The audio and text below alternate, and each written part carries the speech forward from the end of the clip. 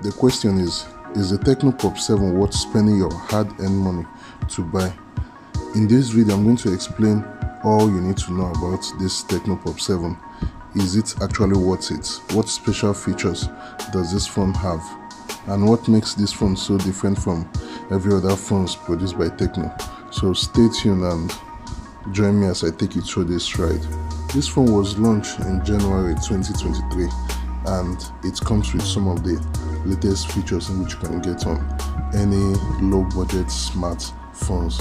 When you look at the packaging on the video, it comes with a charger and it comes with a USB cable and also comes with a transparent cover and earphone, which is actually some of the common things in which you get on these new smartphones. So apart from the fact that this phone is the latest phone that was launched in the year 2023, this phone also comes with the latest iOS which you can get on the market, which is Android 12 and iOS 12, which can also still be upgraded if there's any latest update.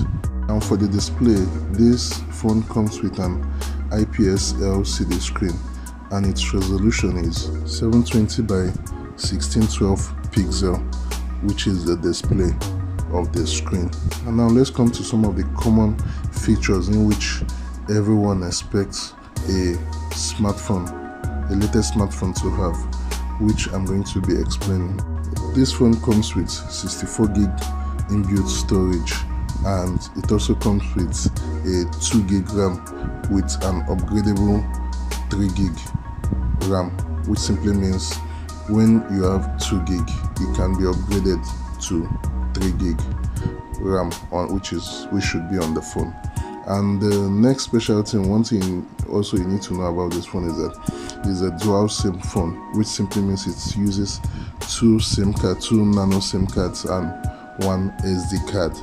It also comes with a loudspeaker and a 5000 milliamp battery, which simply means the battery stays longer. This phone has inbuilt FM radio and it also has fingerprints for security use. So whenever you want to lock your phone, apart from locking your phone with the normal code, you can also use a fingerprint to lock the phone. This phone is just a 4G phone, it's not a 5G compatible phone. So if you are hoping to buy a 5G phone, I don't think this phone is for you. This is a 4G compatible handset.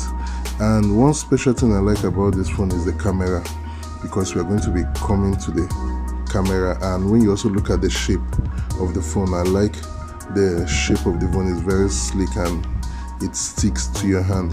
So now when we come to the camera, this phone comes with 5 megapixel selfie camera and it also comes with a 32 megapixel rear camera. And let's put the camera to test. This is how the back camera look, and when you look at it you can see it's very clear. And we're going to be testing the selfie camera, which is the front camera, which is 5 megapixel, to see how it looks like. As you can see, this is how the camera looks like. I think the camera is good for such low budget phone. So please like, share, and don't forget to subscribe to my channel for more of these videos. Thank you for watching. Have a blessed day.